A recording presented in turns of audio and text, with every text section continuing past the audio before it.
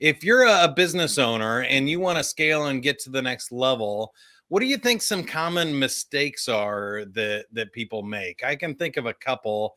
One for me is focusing on anything other than the sales first, because you're going to get into a bandwidth. If you invest and hope that people buy later with either your people, product, or technology, that can get you into a dangerous spot. If you oversell, sometimes that bandwidth can hurt you, but it doesn't usually kill your business like the other investments are.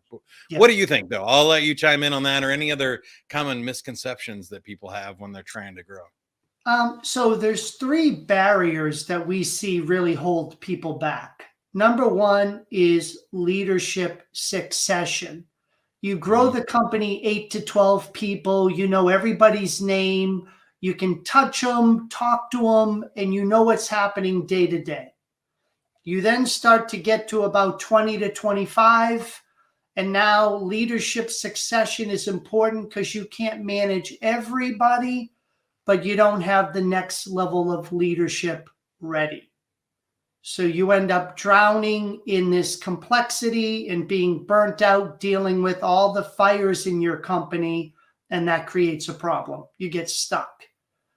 The other one is scalable infrastructure. As your company grows, more people, more clients, more locations, more services, you need to be able to have command and control with communication and decision-making.